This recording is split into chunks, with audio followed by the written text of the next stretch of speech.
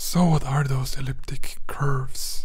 Well, in order to answer that, we first have to look at the elliptic curve equation.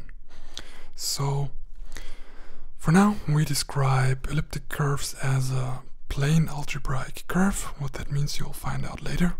And an elliptic curve is a set of points. A set of points with an x value and a y value that follow the Weierstrass equation. So every elliptic curve can be expressed in this so-called short Weierstrass equation.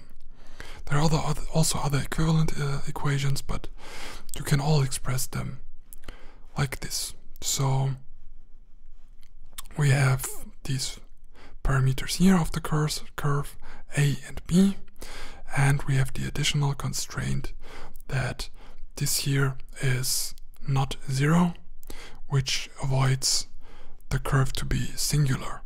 What that means we'll see a bit later. So elliptic curve is a set of points x, y, and a mysterious point called the point at infinity. So if we plot those curves, here for example we have a parameter a of -1 and b of 0. It looks like that. This is the x-axis, this is the y-axis. Or here's another curve. So if we plot them over the real numbers, they look somewhat like this. Yeah, as I said, this additional criteria for A and B make sure that the curve isn't singular or doesn't have singularities.